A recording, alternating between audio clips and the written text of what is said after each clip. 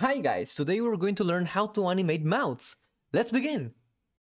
Alright, here we are on Live2D. To begin with, we have an upper lip and a lower lip. These are going to be covering our mouth shape that is containing our teeth and tongue inside its clipping mask. So, we're going to do something that we did before in our eyes tutorial, and that is remake our mesh. So we're going to go to Edit Mesh manually, Tool Details, and we're going to erase the mesh that was created automatically, and we're going to remake the mesh.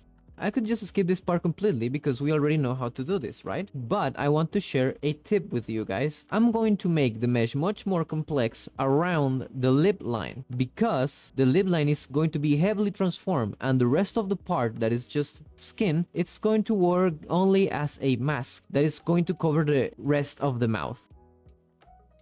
I'm going to do the same with the bottom lip, and I'll see you in a second. Alright guys, now we finish our upper lip and lower lip mesh remake. Before we continue, I want to show you something really cool. This image is a mouth shape sheet for Live2D. They are really useful because they guide us on how to transform mouth with different shapes and also different expressions. This one in particular is made by Non. I left a link in the description so you can go and check their Twitter out. They make Live2D tutorials on really cool and awesome stuff. Now, if you want to look for more mouth-shaped sheets like this one, you can go to Google and just type Live2D mouth shapes, and you're going to find a bunch of images shared by different and talented artists, and you can select the one that suits you the most. And here I'm going to show you how to use them. So let's begin. I'm going to select all the parts of the mouth, and on the parameters tab, we're going to look for two parameters. These two, mouth form and mouth open. On mouth form, we are going to add 3 keyforms. Mouth form is going to represent these things. When it's on 0.0, it's going to be our neutral expression.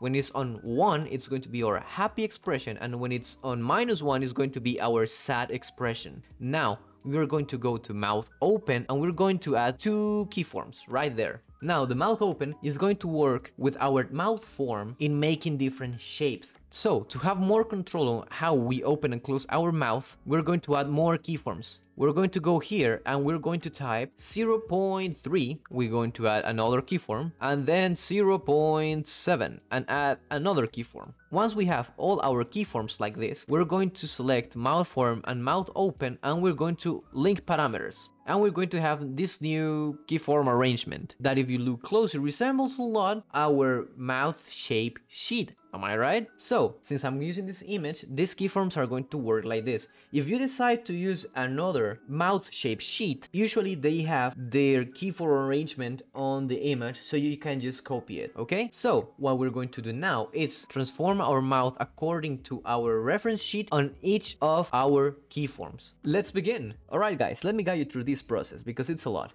First, you guys can see that I used my Deform Path Edit tool and I placed it on top of the lip line. This way, making the mouth transformations is going to be a lot easier.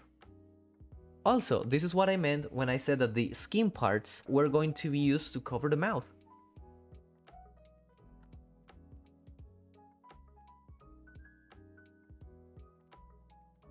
Now, a cool tip here. You guys saw that I moved both points at the same time. This can be achieved by selecting one point and then, while pressing shift, selecting the other one. This way you guys can move both symmetrically.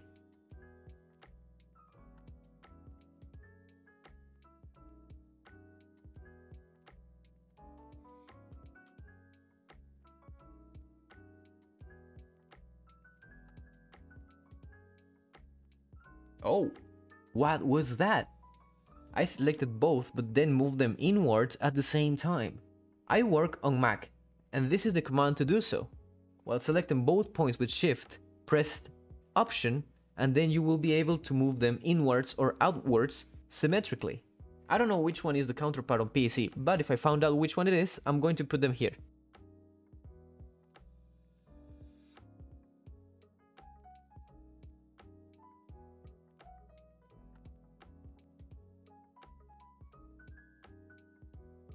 Alright guys, from this point on, I continue doing all the transformations in each keyform following the mouth shape reference.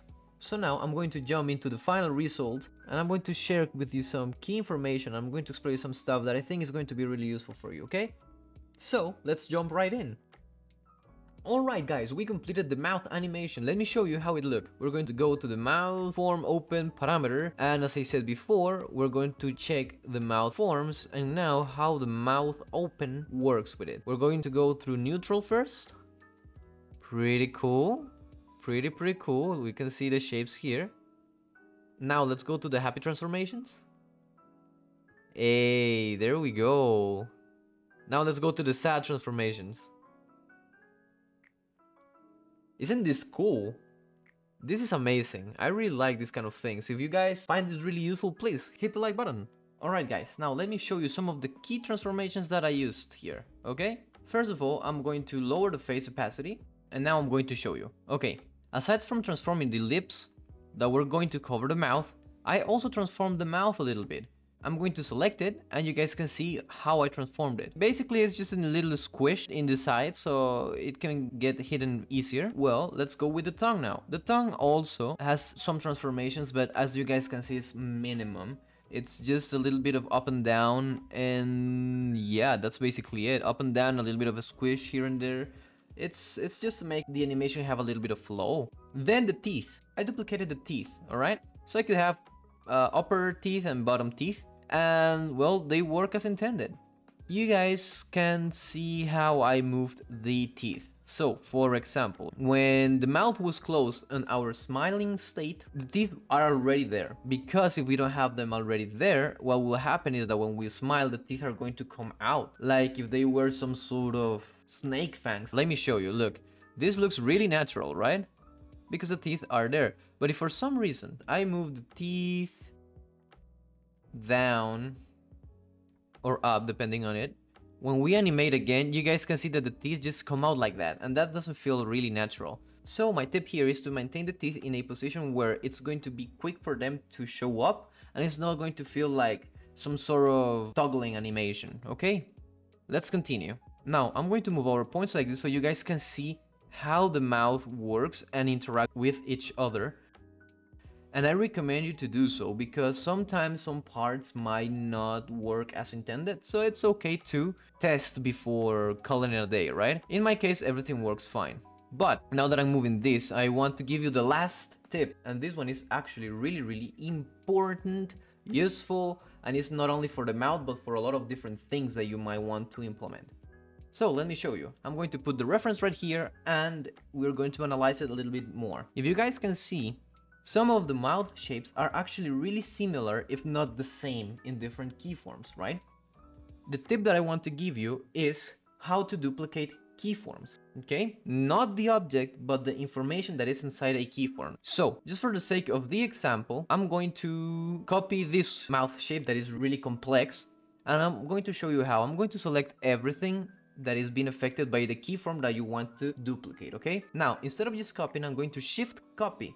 So pressing shift, copy, and now we're going to copy this keyform information to a new keyform. I'm going to do a radical transformation here, so I'm going to go to the neutral state so you guys can see that I'm in a neutral state, and I'm going to shift paste. Once that's done, our keyforms duplicate the information. That's pretty awesome, and that's also pretty useful. Now you guys can see that our keyforms are duplicated, right? We are here on 0.0 and now we are the same as -1,1. Alright guys, that will be all for today, but hey, stay tuned because now that we have our mouth fully rigged, this is awesome by the way, I love it. We also have our pupils animated, our eyes also rigged.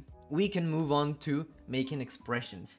And the expressions that we're going to make are going to be really awesome, really fun, and are going to be rather easy to make. Like we just have to have a little bit of organization in our parameters tab. But aside from that, it's going to be super easy and it's going to be the next video. So if you like this one, please hit the like button. I hope it was useful and I'll see you later, guys. Bye bye.